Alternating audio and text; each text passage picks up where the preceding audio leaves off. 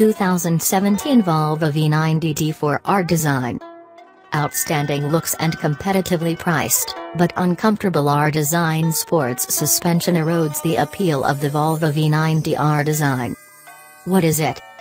I know, beauty is in the eye of the beholder, and all that. But come on. Just look at it. Allow yourself a moment to soak in the sight of the new Volvo V90 R-Design. To these eyes, at least, a truly spectacular piece of car design.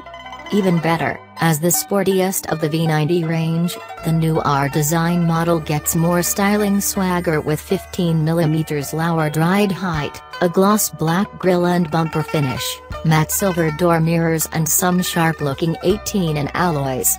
You also get part electric contour sports seats with leather and nubuck upholstery, amongst other jazzed-up interior bits. Those springs haven't just been shortened, they've been stiffened, too, and R-Design also gets different dampers to the rest of the range, passive monotube ones that deliver compression and rebound damping via a single valve. Adaptive dampers with rear air suspension can be added for £1,500, which replaces the lowered sports suspension. What's it like?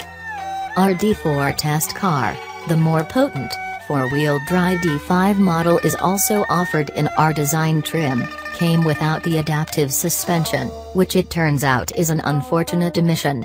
Well, unfortunate for us since we had a rather uncomfortable test drive, but fortunate for you, dear reader, as we can tell you without doubt that you should avoid the R-Design suspension.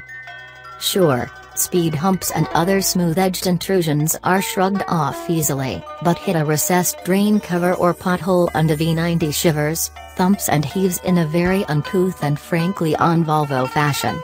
It does soak up higher frequency surface imperfections fairly well, and it's a fine motorway cruiser, but it's disappointing on B-roads and in urban stuff, regardless of speed.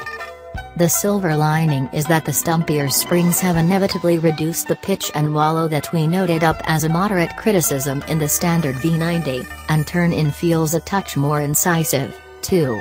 Even so, the R-Design trim erodes the comfort of the standard V90, one of its most appealing attributes, without offering enough of a gain in handling precision in return. Not only that, but those sports seats we mentioned? They're a bit of a step backwards for the V90, too, harder than the standard seats, and the pronounced, non-adjustable side bolsters could make things a bit uncomfortable for broader-figured drivers. Don't get the wrong end of the stick here, we still really like the V90. In fact, it's because we have so much affection for the standard V90 that the rather glaring flaws in the R-Design are so frustrating. The very essence of the V90's appeal is its unashamedly cushy ride and wonderful driver's position, both of which the R-Design compromises in the name of some sporting intent that it doesn't quite live up to. That doesn't mean it's without merit. Of course, it gets the same hearty yet progressive 2.0-liter diesel engine and smooth, if slightly hesitant on step-off, 8-speed auto.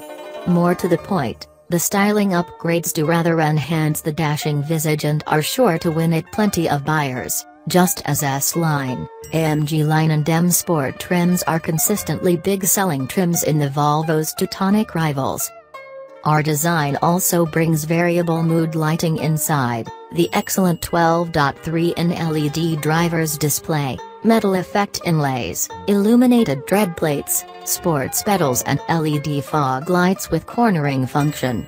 It's not a bad price next to rivals like the Mercedes E-Class Estate AMG line, either.